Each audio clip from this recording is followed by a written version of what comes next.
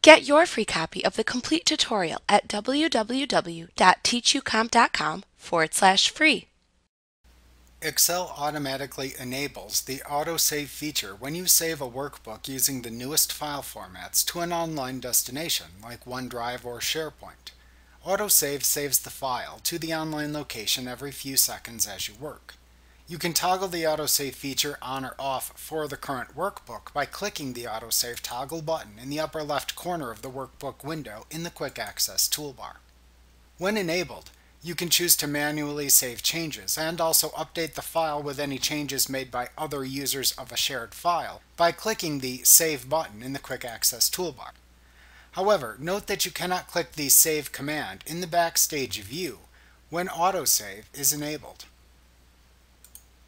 You can make a copy of a file when AutoSave is enabled by clicking the File tab in the ribbon.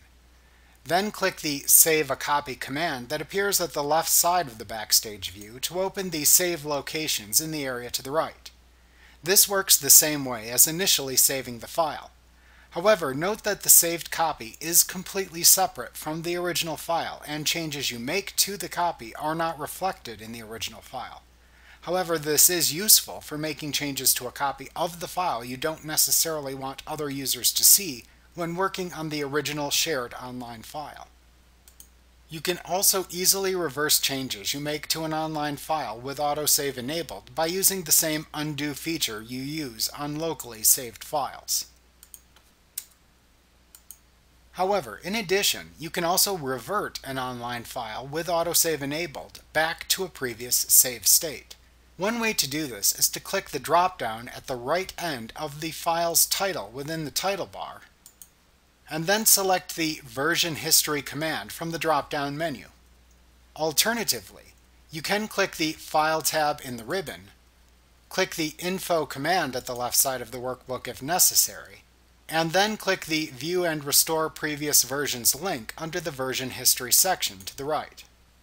Either way, the Version History panel then appears at the right side of the workbook window. The various file save states appear sorted by date. You can scroll through the list and then click the version of the file to which you want to revert the current file to load the saved version in a separate window. A message box then appears at the top of the copy of the file above the formula bar stating that this is a previous version. You can then either copy content from the Saved Copy window into the Current Versions window, save the previous version as a copy, or click the Restore button in the message box to restore the old copy of the file and overwrite the new copy. Alternatively, you can simply close the copy of the previous version to exit it without making any changes.